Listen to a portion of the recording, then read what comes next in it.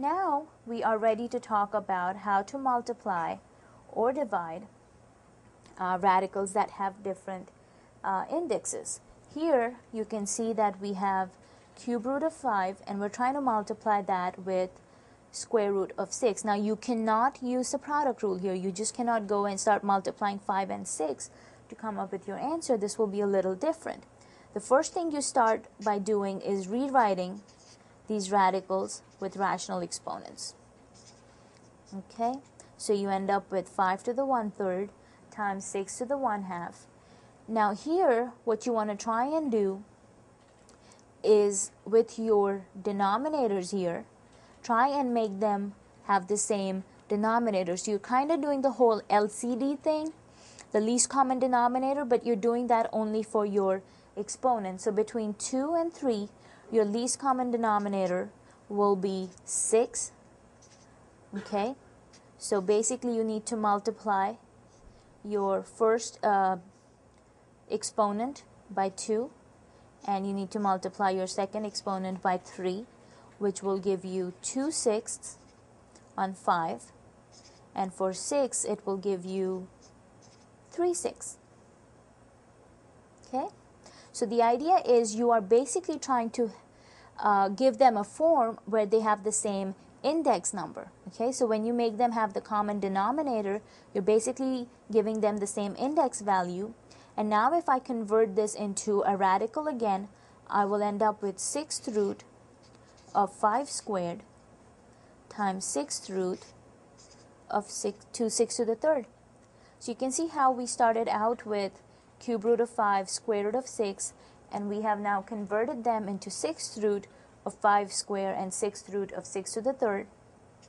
Now that they have the same index, now you can apply your product rule and you will end up with 5 square times 6 to the 3rd under the same radical.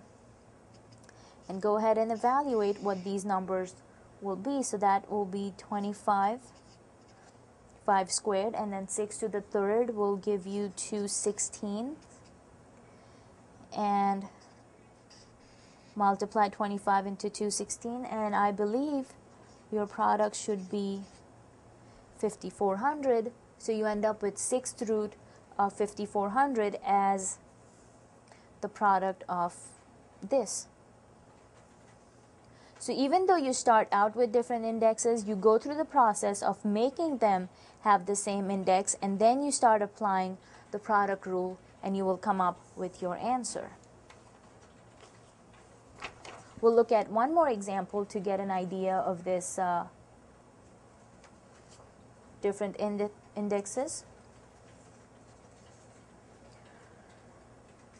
Alright, here you have 4th root of x, and we are trying to multiply that into cube root of x. So again, like we did earlier, start out by rewriting this as an exponential format with radical exponents, or rational exponents, I'm sorry. So you end up with x to the 1/4 times x to the 1/3.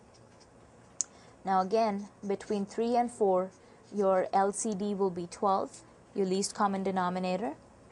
So again, that tells me I need to multiply my first exponent by 3, need to multiply my second exponent by 4, and let's see, I will end up with 3/12 on the first x and 4/12 on the second one.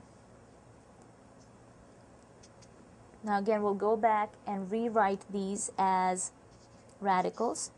So 12th root of x to the 3rd times 12th root of x to the 4th.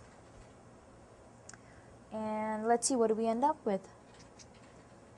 Now, you have the same index on both the radicals. You can go ahead and combine these under the same radical sign.